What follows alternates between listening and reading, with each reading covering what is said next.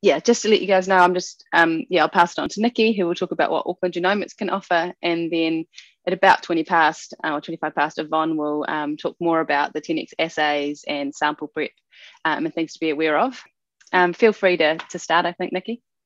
So I'm just going to start off by just giving a little introduction. So my name is Nikki Freed. I'm a lead technologist at Auckland Genomics. I also do research there. I have Marsden-funded research at the School of Biological Sciences. But 80% of my time is at Auckland Genomics. So we are one of the core genomic sequencing facilities at the University of Auckland. Of course, now, there we go. We are located right on campus, University of Auckland campus, on the corner of Simmons Street and Wellesley Street in the Science Center here. So we have this beautiful lab space on the 7th floor of the building. I'll give another little picture here. This is part of our lab space.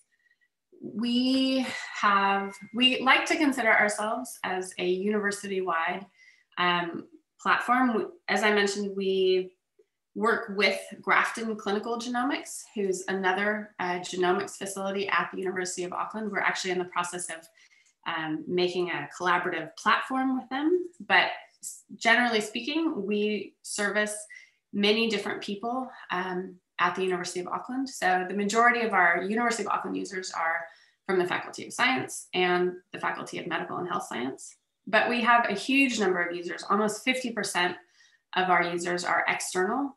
So other New Zealand universities, Crown Research Institutes, and some commercial institutes also use our facilities. So we like to sort of imagine that we are a national platform, and really anyone who wants to use our facilities is welcome to. We are somewhat unique in that we charge a very small surcharge for external users.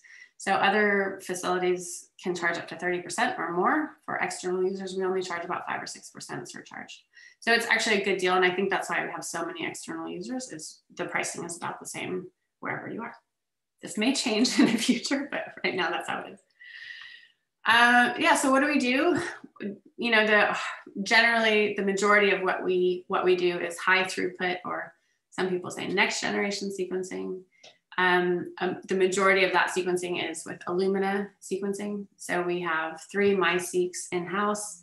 We work with a wide range of partners. I saw Liam is on the call, who I've taken over for. He's now running a NovaSeq down at Livestock Improvement Center.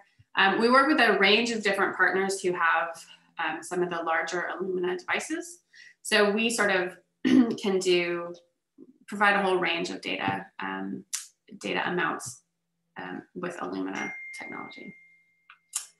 We also do Oxford nanopore sequencing. So myself and Annabelle Wibley, who's also at University of Auckland Genomics, we sort of consider ourselves to be experts, I want to say, on Oxford nanopore sequencing.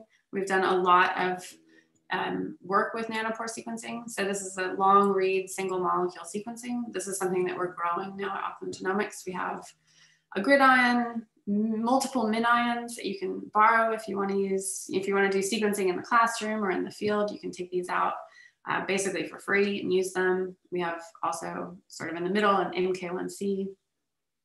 So we have lots of work with long read sequencing that we're starting to grow. We, of course, do standard Sanger sequencing too. So if you just have a small piece of DNA that you want sequenced with high accuracy, we do that. We try to do really fast turnaround times for our Sanger sequencing. So we do 2 runs a week usually. Sometimes we can do, if you really need it quickly, next day services if you have a lot of samples. And it's a good price. And Christine, who runs this service, always says she gives free troubleshooting for anyone. So we do work with a lot of our clients very closely to make sure that they're getting the data that they want. We do a lot actually of microarray services. So these Affymetrix arrays, this is something too that's growing, as many facilities actually around the country and in Australia have stopped using microarrays. So there's actually a large number of people who are now using our facility, because we're still doing this, doing microarrays for gene expression and a range of different things with microarray. So that's another service that we offer. I think a really amazing thing about our lab is that we have a huge range of equipment that anyone can use. So it's all bookable on iLab, which is a booking system we have. Some of the equipment you need a bit of training on, obviously, but some is free to use without training. And some of these that have, some do have a service charge. So for example, our digital droplet PCR, you can come in and use this, but it has a bit of a service charge. We have down here 384 qPCR machine. We have 5 or 6 Verity PCR machines, bioanalyzer, 8-well nanodrop. We have qubit. We can do 96-well qubit reading with a plate reader that we have. We have now 2 liquid handling robots that people are welcome to come in and use free for charge. Apart from tips, you need to buy your own tips. And also, as I mentioned, we have mini-ion nanopore sequencers that you can take out to use to borrow for sequencing with your classroom or in the field. So I used to be a senior lecturer at Massey, and we used to do this a lot with students in the class, and they get really excited when they can do their own sequencing and see the sequencing in real time and stuff. So it's sort of a neat little technology, and it's very inexpensive to use too. So it's a great little tool for classes. And also if you want to do sequencing in Antarctica or in the field, that's a great tool that you can just borrow from us. So obviously I think a lot of people are here to learn about 10x single cell sequencing. So that's obviously something that we also offer. We have the Chromium controller, and this is a machine that basically allows for single cells to be encapsulated, and Yvonne's going to talk about this more in depth, so I won't even get into it too much, but you can encapsulate, a huge number of cells in a very short amount of time, and then barcode individual cells so that you can monitor the expression of each cell individually. So that's something that we have in our lab. There are not very many of these. I think there's only one other one in the country. And so this is something that we're trying to make sure that University of Auckland and other users know we have, and sort of highlight some of the capabilities that around the 10x. And that's why we're having this lunch and learn. So you can multiplex. I think Yvonne will also talk about this. You can multiplex, you can do different samples at once. It's compatible with Illumina sequencing.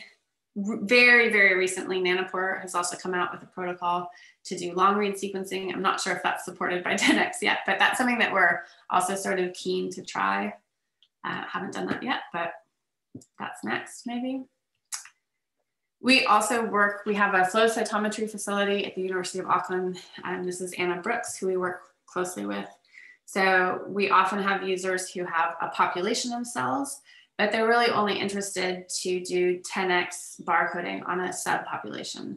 So we work with Anna, their group will do cell sorting to get that population, and then they hand that to us, go back, and we put it in the controller and barcode just that subpopulation. So that's a nice little collaboration we've got going where we can work with the flow cytometry people.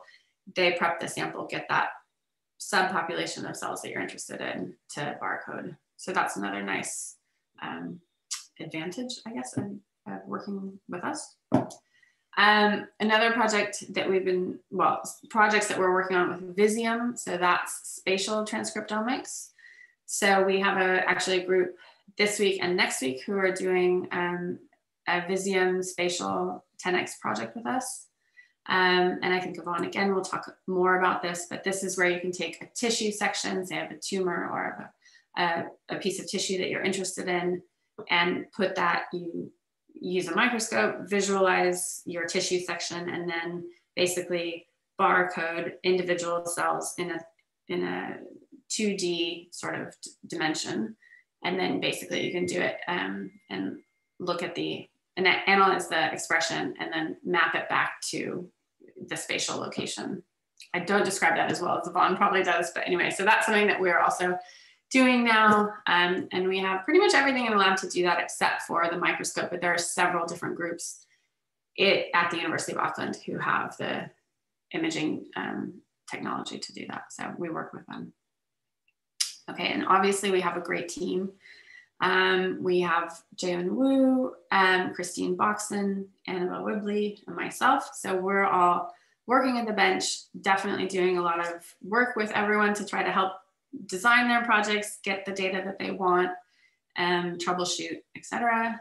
Ant Poole is our academic lead. He helps with strategy and just gives us, he's a good advocate for us, I guess. Yeah, so basically, that's sort of us in a nutshell. That's Auckland Genomics.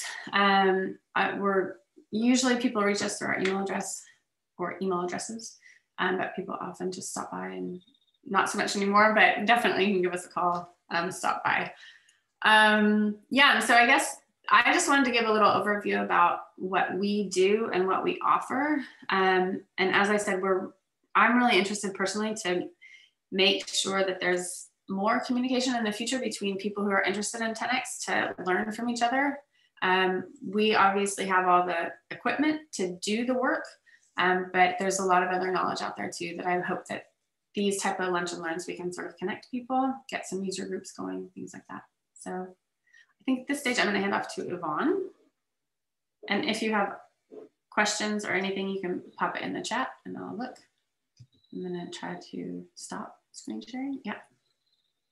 So, well, thanks, Nikki. But it's great to actually see all the, all the capabilities that you have in the new facility in your slide deck. I have not included a lot of detail on spatial on Visium, but I can talk a little bit about it. But please, anyone on the call today, any questions, please pass them on to us today or chat to us. We can certainly touch on Visium as well in the presentation. Cool. Yes, so good morning, everyone, or lunch. It's lunchtime for you. I'm based in Melbourne. My name is Yvonne. For those of you who don't know me, I'm a science and technology advisor with 10X Genomics.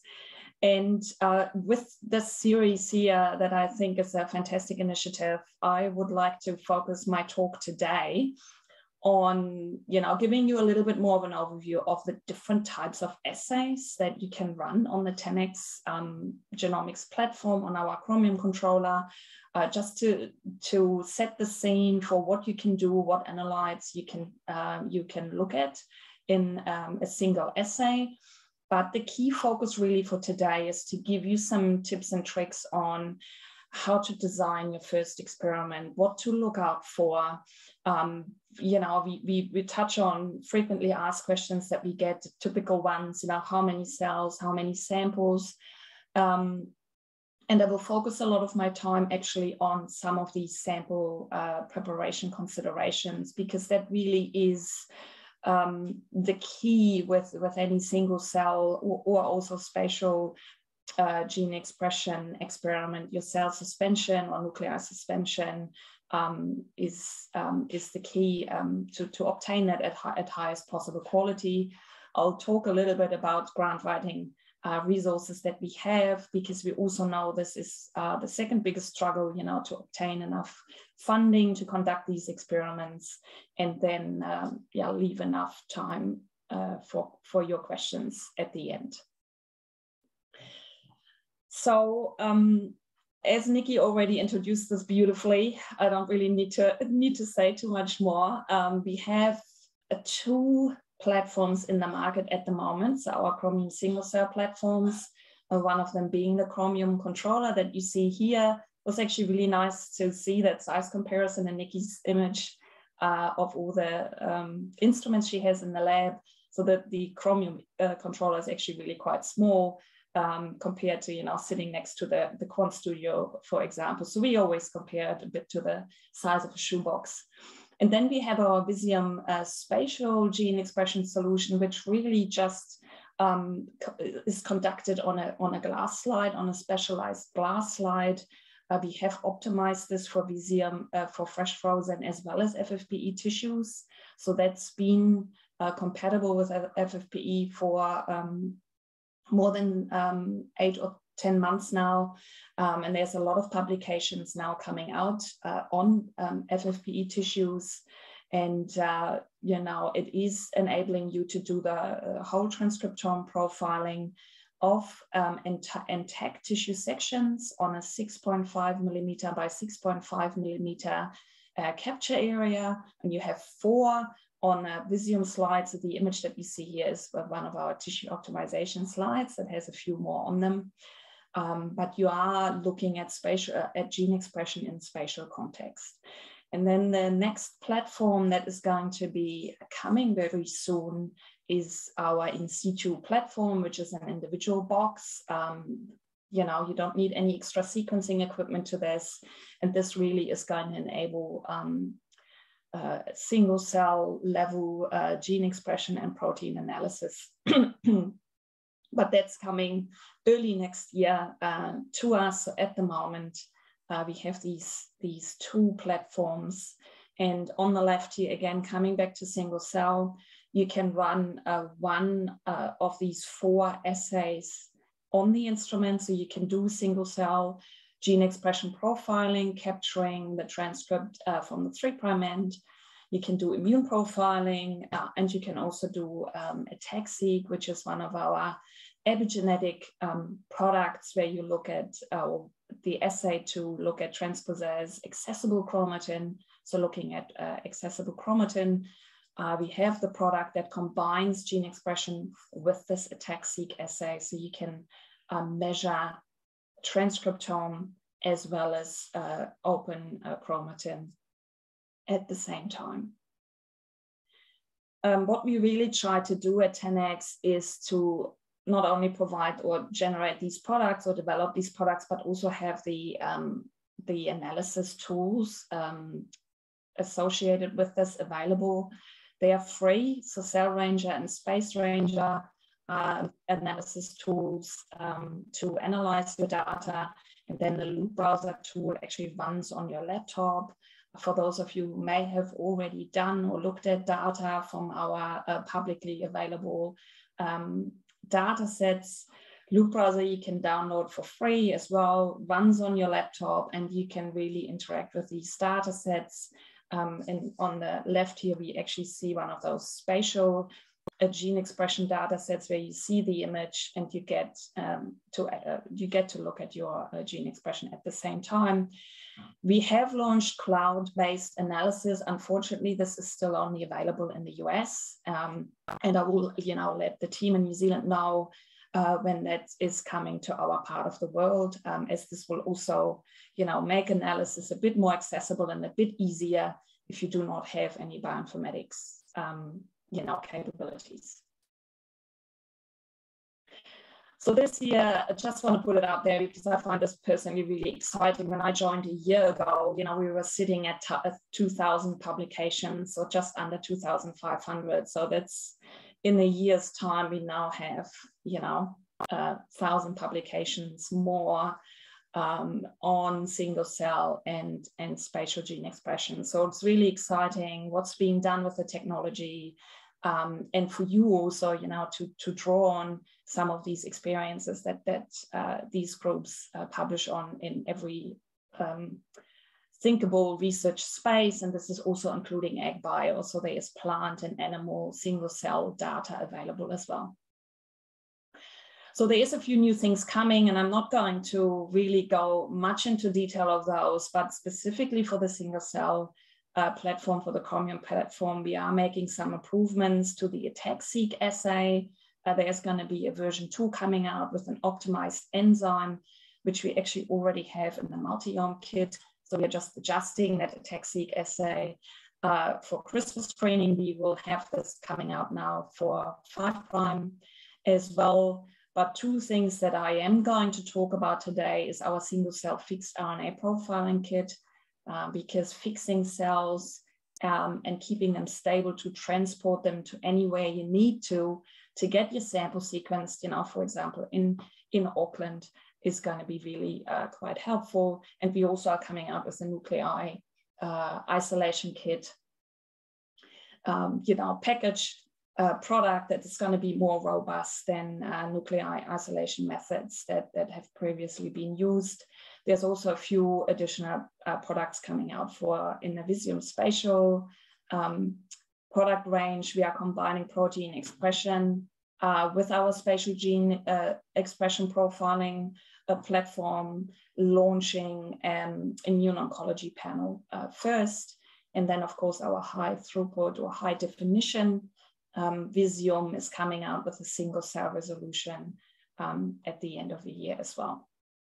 And an instrument automating the placing of a section from a simple glass slide into this instrument, and the instrument takes care of basically sandwiching that with the Visium slide and transferring the RNA transcripts onto the slide to be captured. So that sort of that whole upfront tissue sectioning, placing of tissue sections on a slide is going to be automated on that instrument.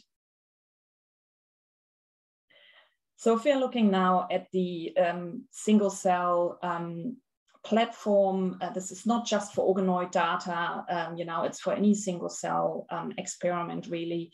The 4 different assays that I mentioned that you can load onto the microfluidic chips that you see here at the top. If you can see my cursor, my mouse. With the Chromium controller, you can run up to 8 samples in one go. You can capture up to 10,000 cells per lane. So 80,000 in total. If you are using the multiplexing option with our CellPlex kit, which is only enabled at the moment on our single cell 3' gene expression solution, you can double the capture, almost double it. So you can capture 17,500 single cells per lane using our multiplex product. Those really are recommended for experienced user, and that is the advantage you have by running it through Auckland Genomics with Nikki, because the team there is highly experienced and can maximize, the throughput, enablement, as well as, running also up to 8 samples on a chip. And just highlighting here again on the workflow side of things, that really the key is the cell or nuclei suspension. So Chromium, the Chromium controller is capable of running both input types. And once the libraries are made, this is typically a 1 or 2 day workflow. They can be sequenced on an Illumina ready sequencer.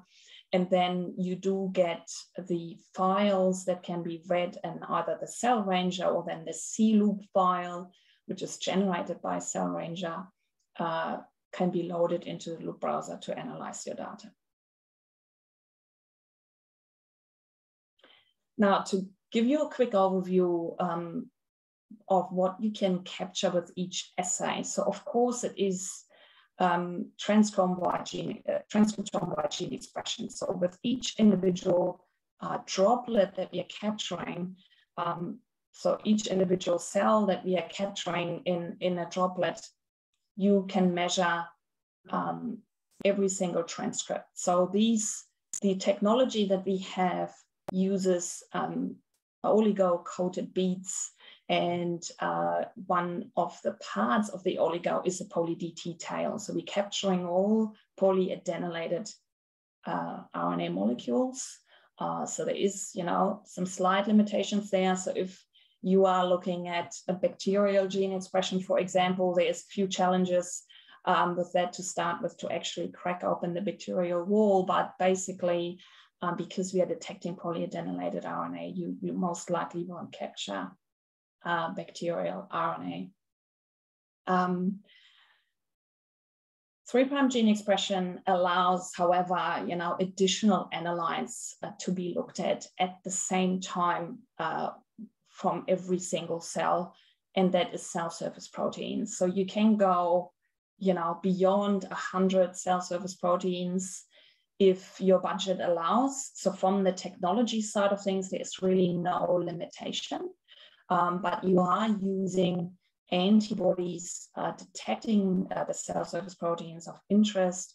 And these antibodies are tagged with a specific oligo, as you can see here a little bit in the graphic. And these oligos are being detected with our technology with the 3' gene expression gel beads. And this is how we capture the cell surface protein information. This product, or how you can run this, is usually the Total-seq-B product range from BioLegend. These are compatible with 10x, so they have this oligo tag on the antibodies. You can buy them as pools. So they, for example, have a discovery antibody pool where you can screen, a large number of antibodies at the same time. And the beautiful thing about the BioLegend products is that they are already pre-titrated. We still recommend you performing a fine-tuned titration for optimal results and low background, but the majority of the work is already done by BioLegend. And another type of analyte that you can put on top, and a readout that you can get at the same time as your transcriptome and cell surface protein, is you are able to look at CRISPR perturbations. So you can do CRISPR perturbation screening, where we detect these specific single guide RNAs, and that is enabled due to a specific design process. So you do need to include capture sequence 1 or 2 into the guide RNA design, either in the stem or in the loop. And that's how we detect them or capture them from the cell. But you can at the same time read the gene expression changes that single guide, that expressed single guide in the cell resulted in. So these 3 readouts at the same time are possible, and this is in the lab. You would generate different library types, different libraries from your starting material that comes off the Chromium controller, and you sequence those all individually, but then can read them and look at them together in the analysis software. Moving on to the immune profiling kit, the 5' kit, as the name suggests, here we are looking at transcriptome-wide gene expression, capturing that from the 5' end of the transcript. So, digital 5' gene expression. We, with the current version that's in the market, it is really comparable in terms of what it compared to the 3' gene expression transcriptome analysis that we can do. So both products really don't show any differences anymore in the transcriptome capturing capability. But the 5' immune profiling kit allows you to obtain full-length paired VDJ sequences from T-cell and B-cell receptors. So that's unique to this kit because we are looking at the 5' end. We can really expand the menu of analytes out to enable the VDJ full-length sequence information. And that works in the way that you perform a PCR enrichment step from the whole transcriptome MNR molecules that were captured from single cells to pull out these specific VDJ sequences.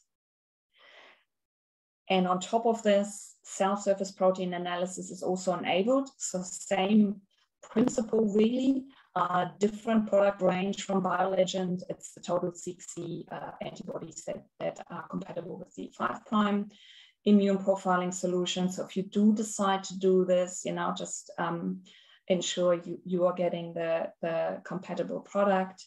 And we can also enable antigen recognition of T-cell and B-cell receptors. So you are basically able to run labeled antigen mixes in your experiment, load it onto the Chromium controller, and again make a separate library in the library generation process and capture that information as well and map it back.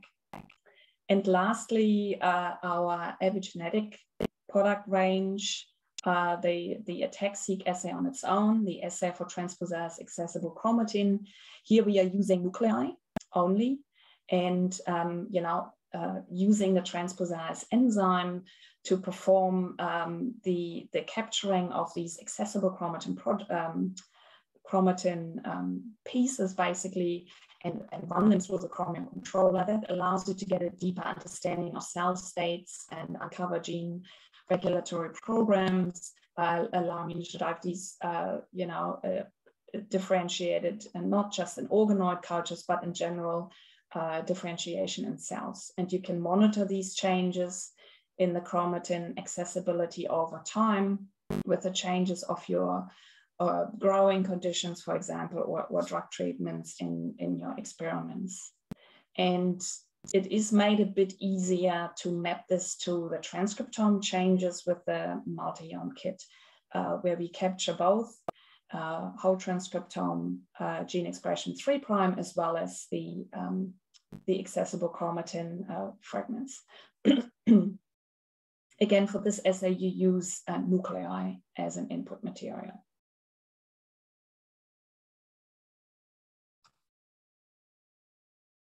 So this is the first part, just as an introduction to what you can do with the 10x assays. And now I want to move into the part of talking about some of the considerations that we find are key to know and think about when you design your first experiment. And there are several different parts to consider that are different to a bulk RNA sequencing assay, for example, that we are all very familiar with. And one of the things that we've already mentioned is that obviously your sample quality is key. And what that means is the sample itself needs to be clean, so free of debris. For example, containing the cells of interest. So as Nikki said, the fact that you can actually work with the FACS sorting facility to obtain, a certain subset of cells that you're interested in, and that's fantastic. To have that capability, and that process of sorting also cleans up your sample. But another really critical thing to consider is that the cells need to be highly viable. So for the majority of assays, we say 70% cell viability or higher, but really you want to be higher than that. We do say 90% cell viability or higher is desired. And all the while, processing cells, you want to minimize the cell stress and keep that expression profile as physiological as possible from the time of collection. So some of these things, will require careful logistics, careful planning. Where's your sample collected? Where would you then prepare your sample? Where would you do your library preparation, sequencing, and data analysis? And how will you get it from, from A to B? And that's, a plan for that is crucial. So Nikki can help with this, but 10x also has some resources to support this kind of logistics planning as well. And then obviously crucial, the experimental design, where from all the analytes that you can do from what I just told you about, but what are you interested in? What do you want to capture? Really picking the right assay, and then picking the right number of cells and samples to obtain that information and make it statistically significant or meaningful in terms of answering your question. And sometimes your experimental design is actually limited by the type of sample that you have access to. So if you really know you only have FFPE tissue to work with, that really limits the assay that you can run. So know your research goals. Be aware of the logistics and the steps that are involved in sample prep, the preservation methods that you might have to choose, and whether you want to isolate single cells or nuclei, enrich or deplete your cells, and then perform QC steps. All those parts are really crucial in a single cell workflow. And as I mentioned, we do have a large number of demonstrator protocols available for a lot of commonly used tissue types that can help you. So please always feel free to contact us or Nikki, the facility, to provide them to you, or reach out to discuss a specific sample type that you want to use, or a different problem that you're facing in prepping.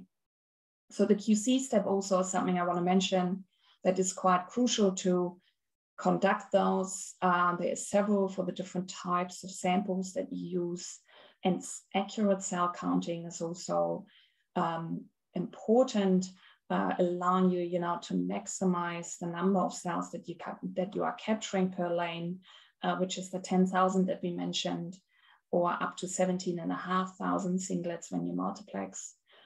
So knowing the exact cell number is absolutely important.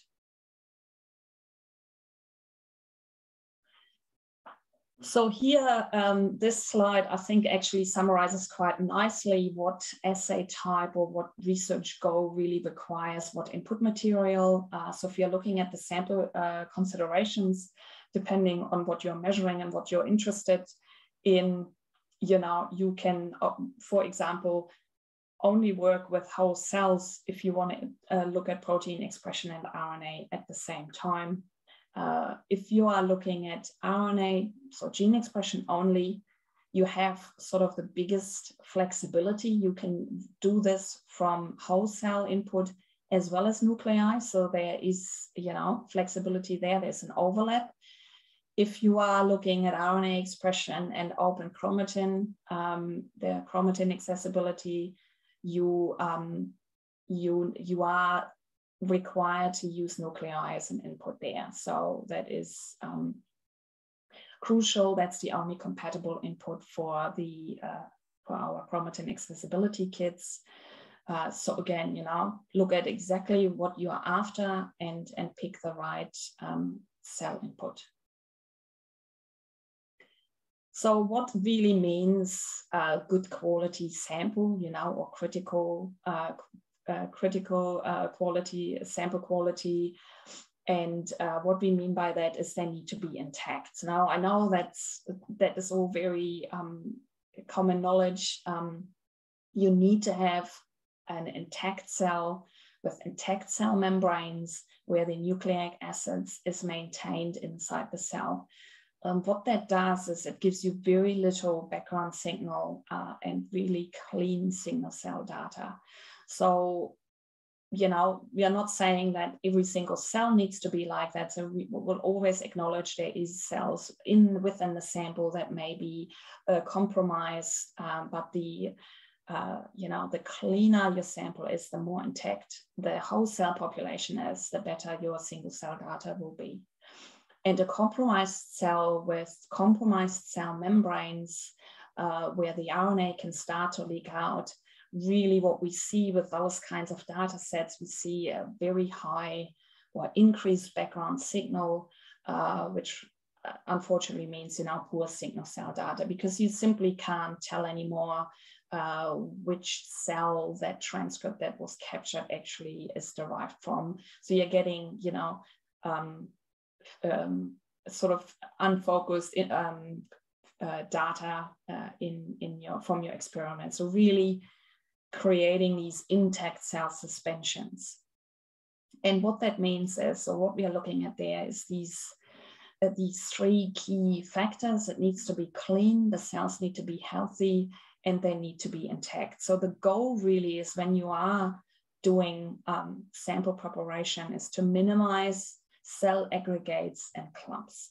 So this is, observed under microscope or in a cell counter. You can see this. You do want to minimize subcellular debris and therefore also free floating RNA, DNA.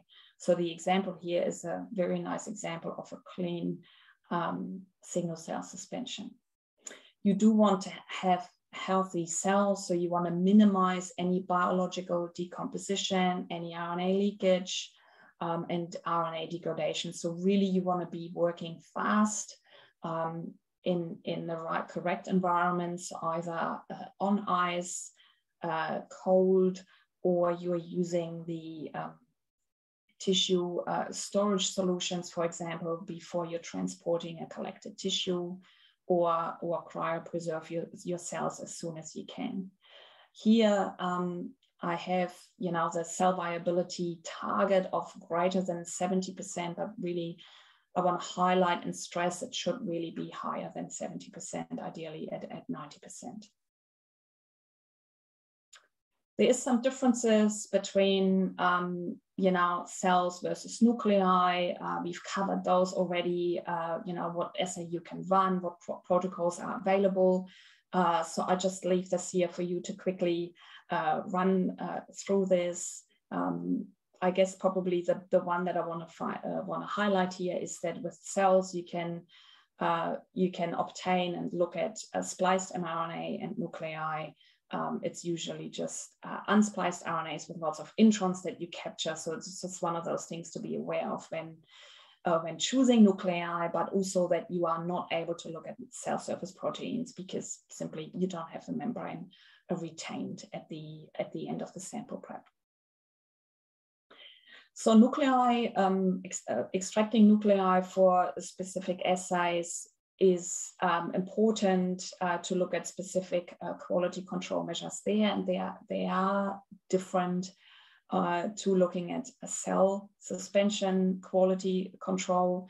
One of the steps that you conduct in the sample prep workflow is you're doing a lysis time course basically.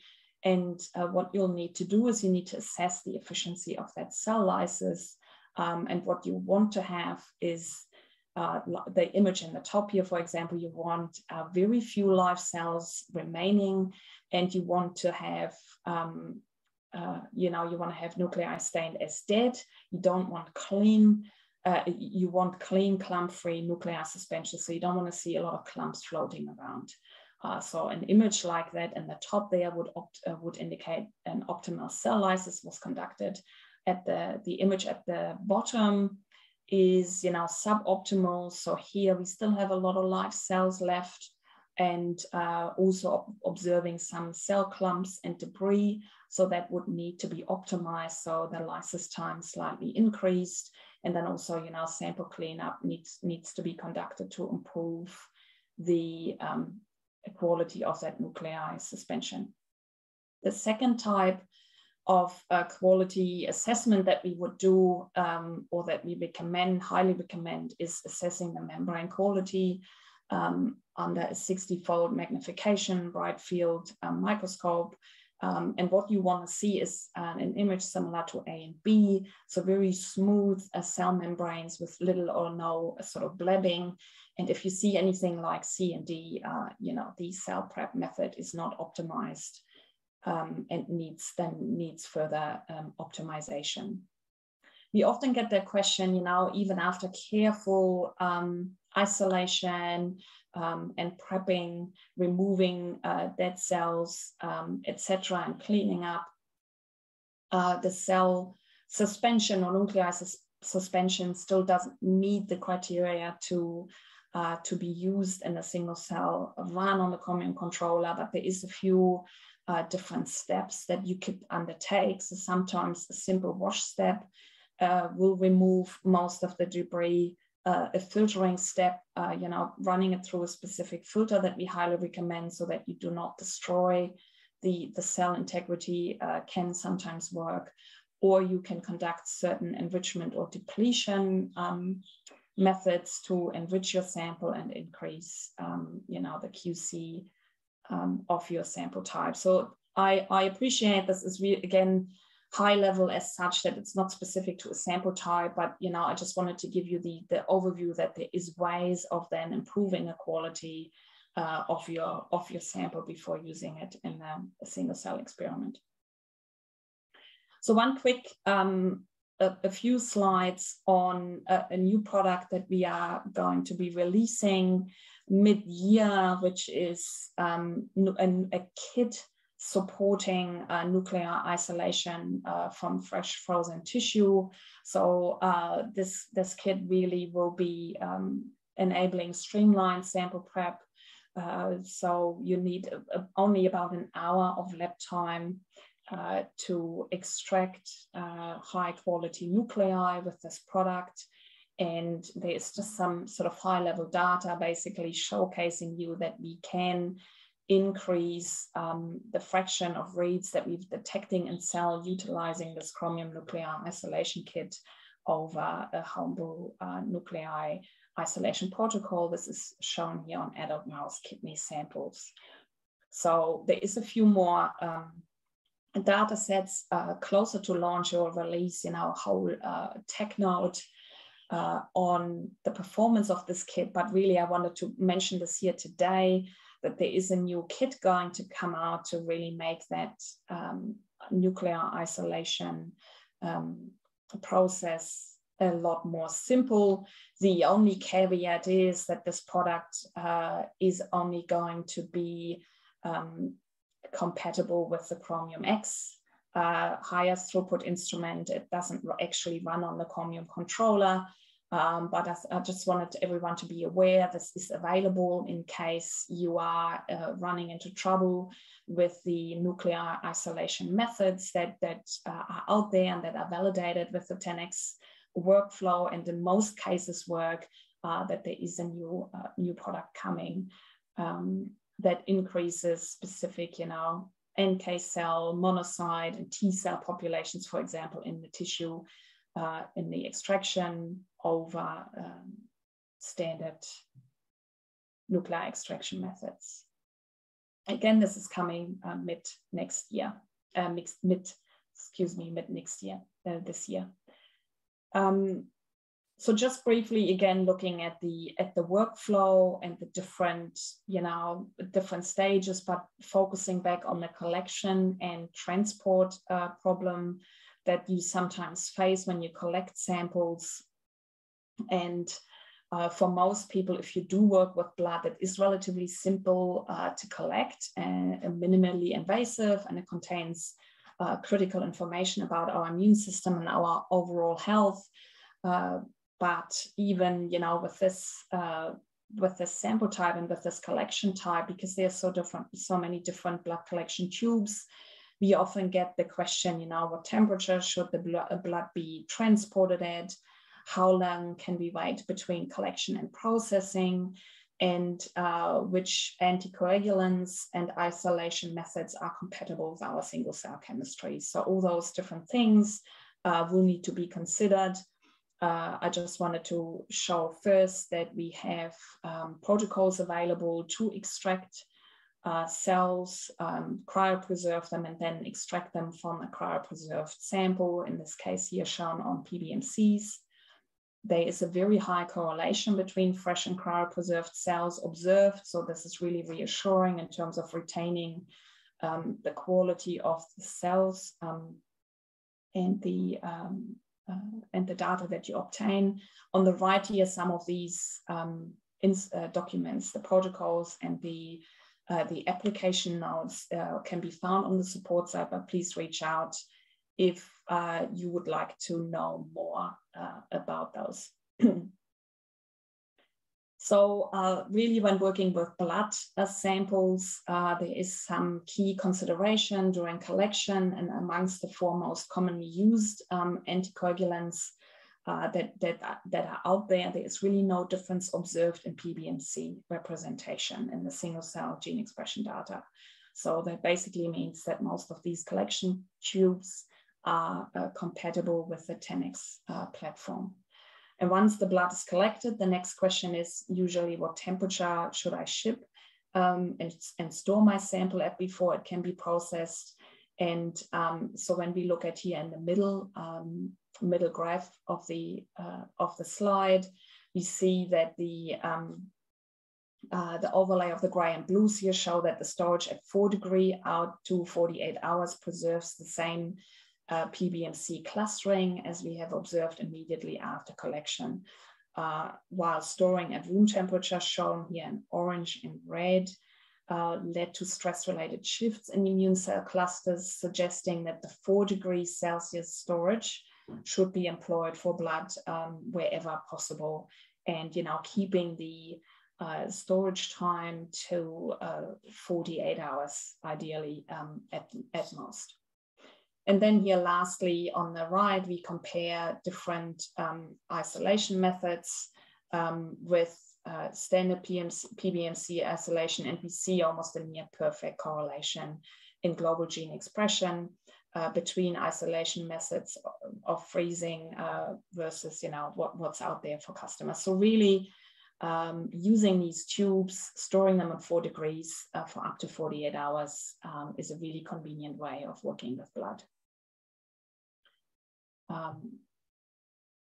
There is something that we would like to point out. As someone who is interested in looking at neutrophils, typically we find they are difficult to preserve or difficult to extract, but using, some of these blood tubes, we do actually see that you can enrich neutrophils and other granulocytes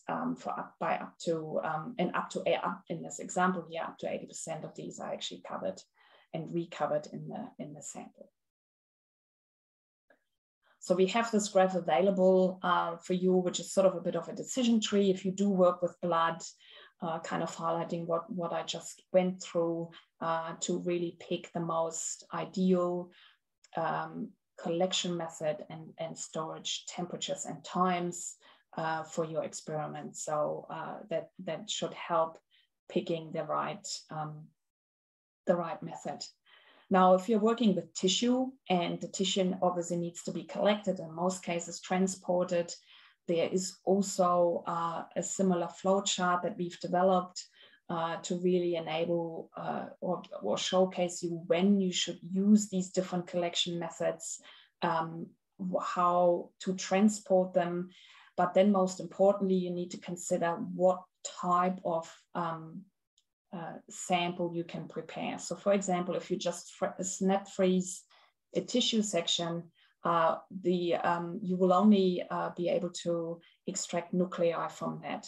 But if you are able to process or collect your tissue sample and either store it in tissue storage solution or undergo a specific tissue cryopreservation protocol, you then can also extract cells from these tissues. So really crucial to look at and also, decide how long you need to be able to store your tissue to pick the right method for your tissue collection. We also have specific recommendations if you're working with organoids, for example, just at high level here.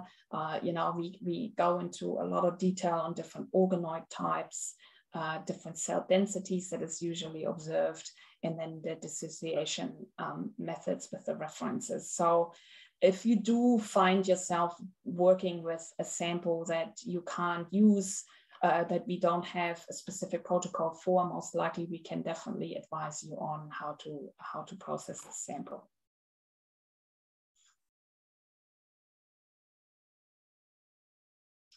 So I might skip the fixed RNA profiling product just in the interest of time. We are nearing 1 o'clock to leave enough time for questions. So just skipping through the fixed RNA kit that's going to come out, and just wanted to address a couple more things that we often get asked, which is the sequencing considerations. Once you've got your sample prep sorted, a lot of people wonder, how deep should I sequence, what's required?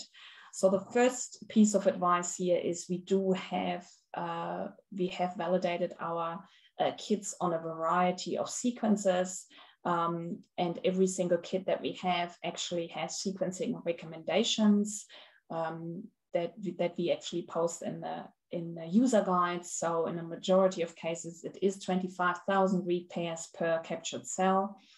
Use this as a starting point. But obviously, we do know that different sample types have different sample complexity. And as that complexity changes, your sequencing requirements will change.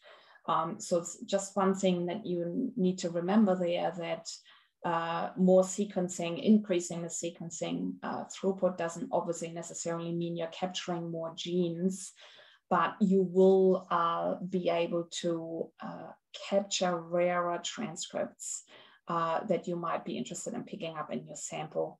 However, you are also going to start seeing more duplicate reads in your sample.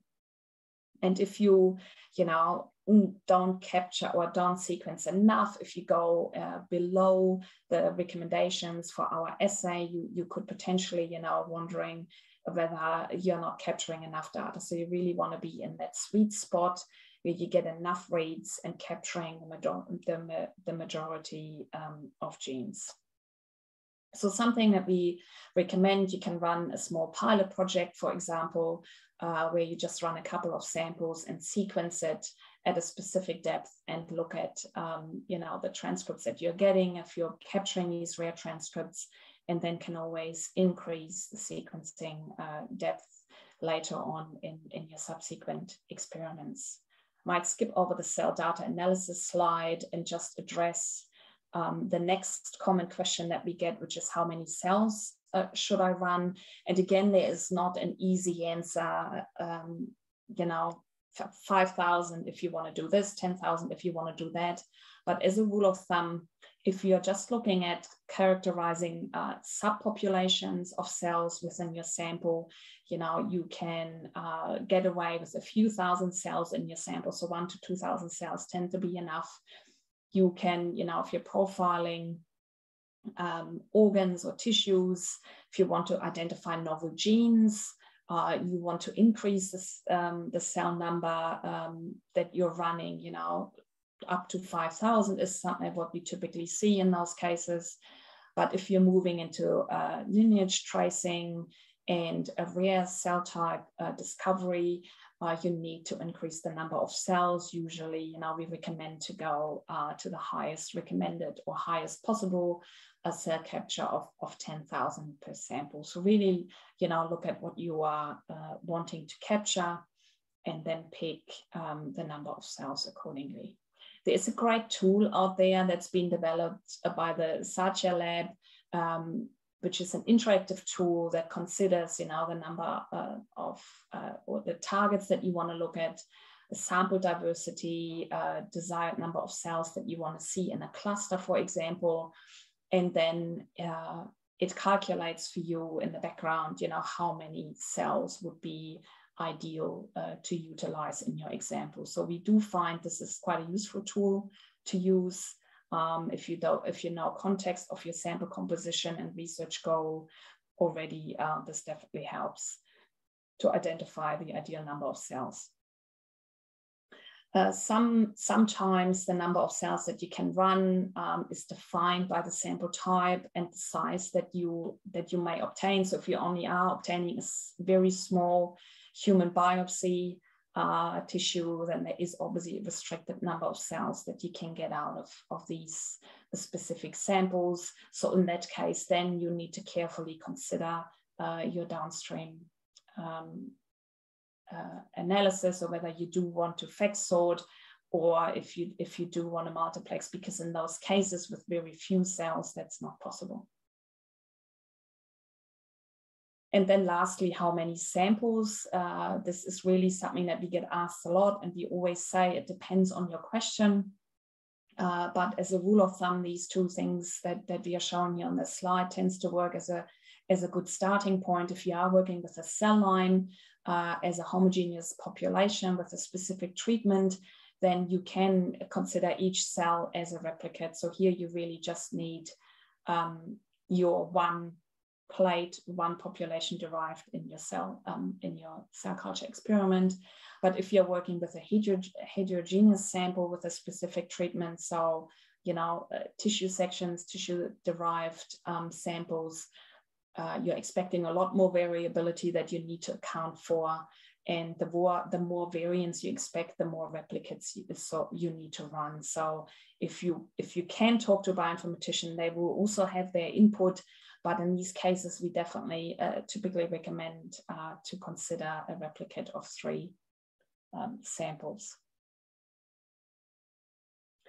And just wrapping up with some of these different protocols that we have available, the demonstrated protocols and the compatible products, like the Miltenyi automated dissociator that's being used on a regular basis.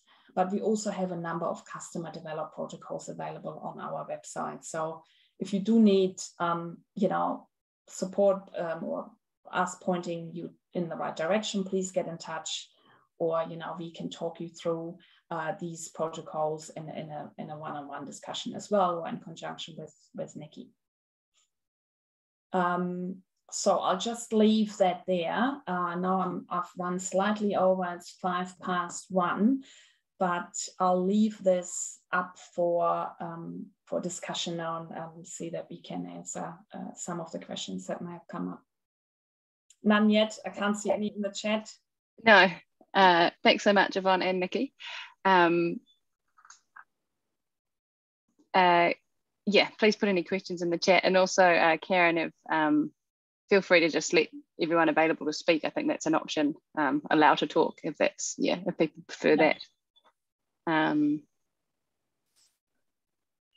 We have some grant writing resources while you might think of a question to answer for your specific sample type or experiment that you might be planning.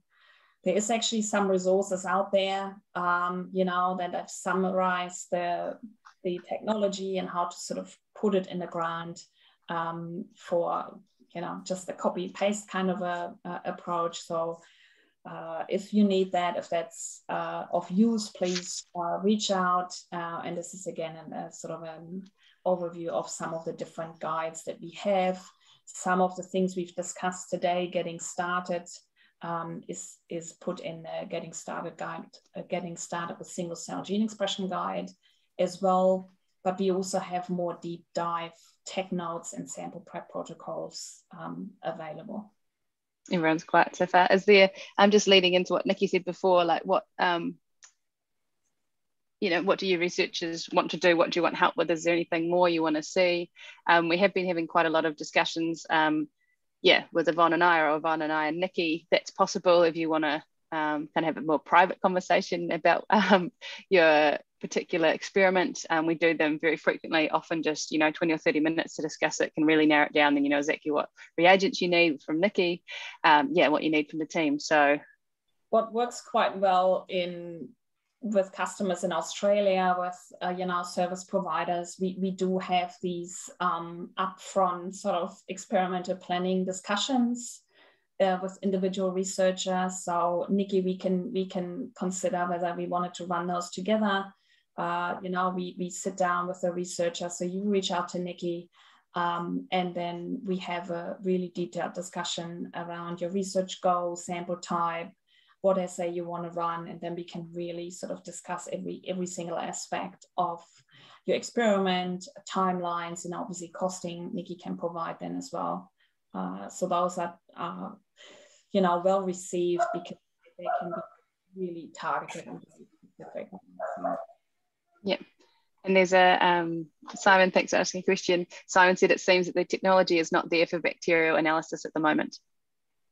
No, that's Simon, that's sort of the one, the sample type that's just really not there. I have seen publications, but because we are really limited to this poly A RNA transcripts, I think you just really don't get,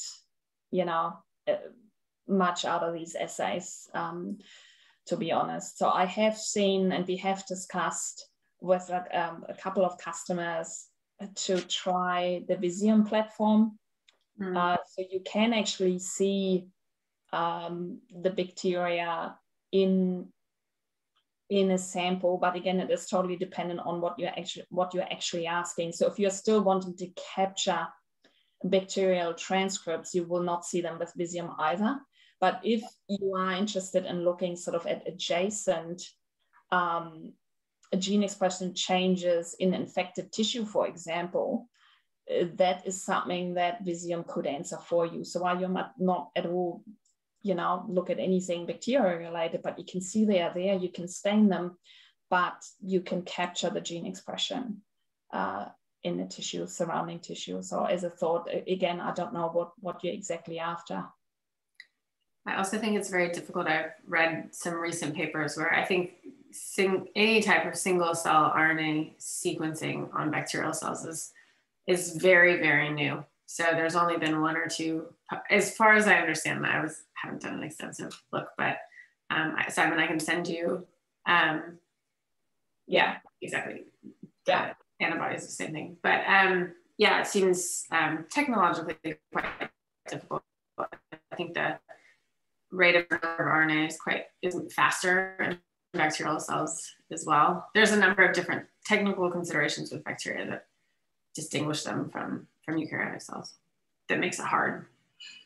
But maybe there's other ways with, not many people are doing that right now.